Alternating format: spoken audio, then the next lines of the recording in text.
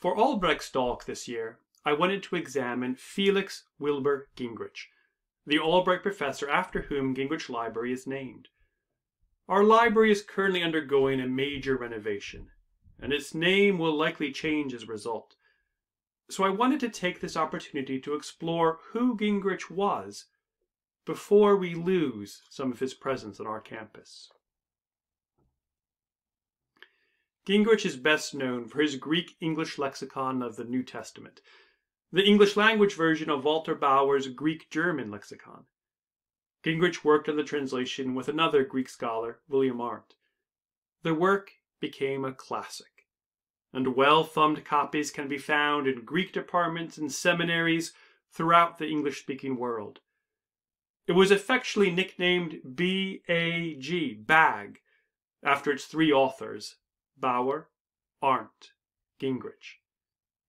It actually became one of the best-selling works to come out of the University of Chicago Press. The Albright College archives hold much of Gingrich's work for the project. As was standard practice for this kind of lexicographic work, Gingrich recorded every word with its meaning and examples on a separate note card. These note cards were then assembled and converted to page proofs, and finally into the finished product. In order to work on the translation project, Gingrich negotiated a 5-year leave of absence from Albright. I'd like to see a current faculty member get that deal. Yet this arrangement resulted in a substantial piece of scholarship that shaped New Testament studies for a generation, and has become Albright College's most substantial contribution to scholarship to date. Before Gingrich began work on the dictionary, he published a series of articles on the state of Greek lexicography, such as this one on New Testament lexicography in the future.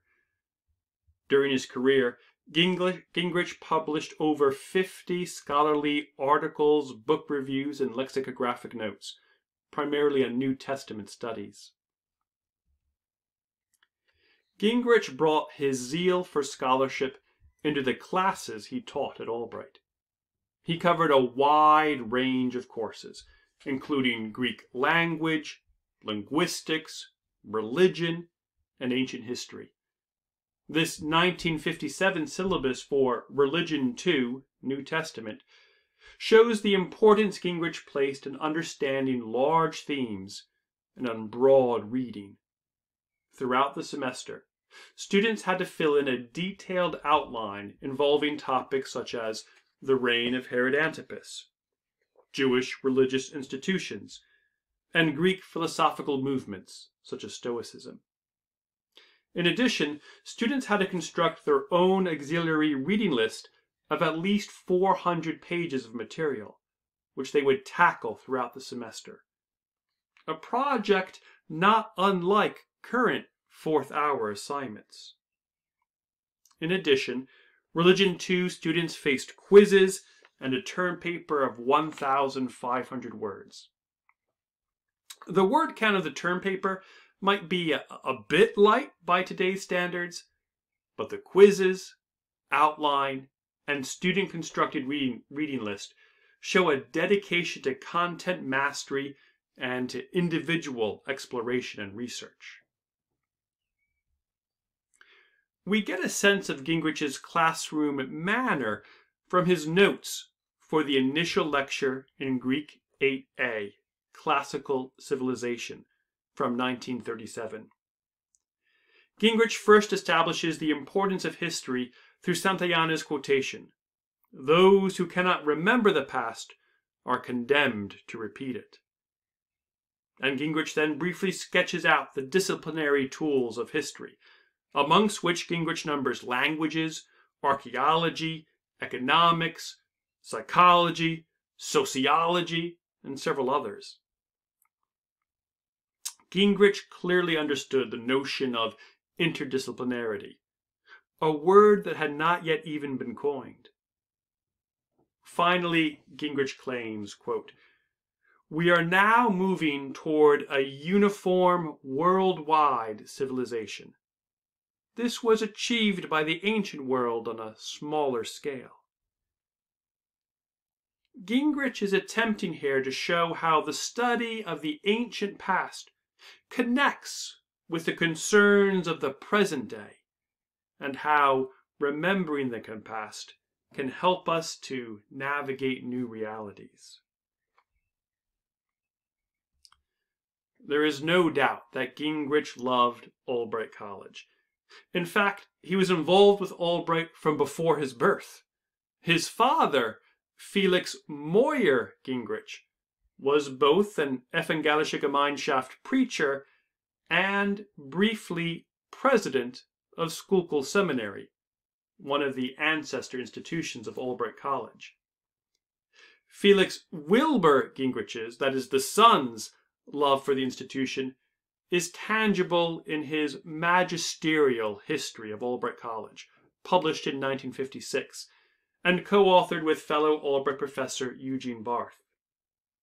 Barth and Gingrich not only combed through the college archives and publications, such as the Albrightian, but also did fieldwork at the locations of Albright College's ancestor institutions, where they were often invited in for cups of tea by local residents and shown old papers and pictures hauled down from the attic.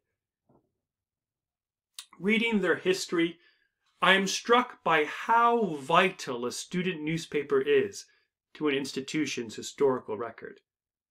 The next historian of the college will find a more difficult task in front of them. Official publications show what a college would like to be, but student publications reveal what a college is. Maintaining the vitality of the Albrightian should be a major institutional priority.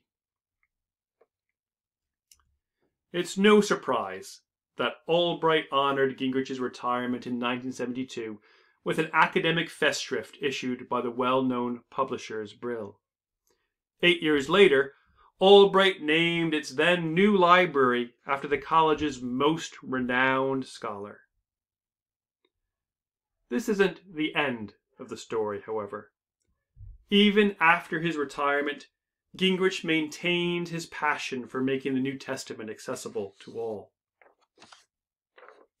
Gingrich's commitment is most clear in a work that was published after he retired, The Simple English Bible of 1980.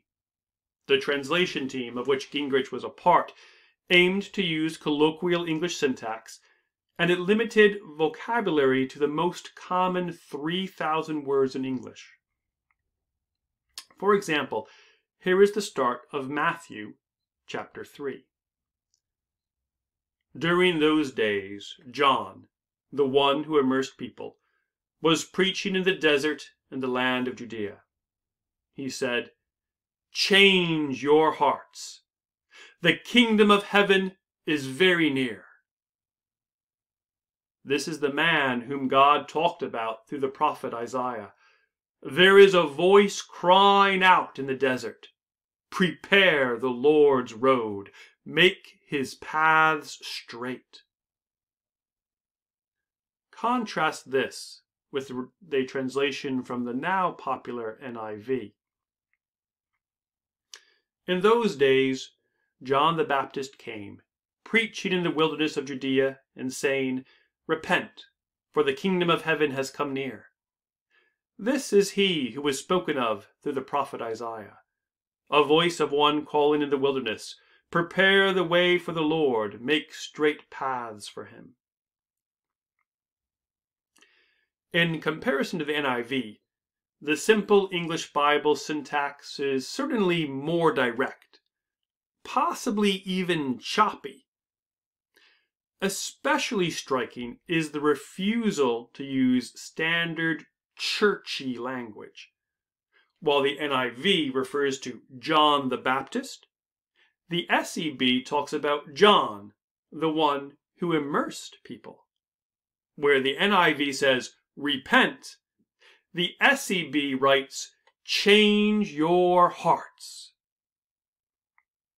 Such phrasing was a deliberate effort to remove the layer of theologically laden vocabulary in order to reveal the core meaning of the original Greek. In the festschrift for Gingrich's retirement, Barth termed Gingrich a lexicographer, scholar, teacher, and committed Christian layman. That's a wonderful summary of the man. Gingrich had laid out the arrangements for his own funeral, which was held on campus in 1993. In the gospel passage selected, Jesus refers to the house of his heavenly Father, in which rooms have been prepared for us. We can hope to meet Gingrich there. As always, let me give a shout out to Sid Dries in the college archives. None of these materials would be here without him. Happy Albrechtsdaag.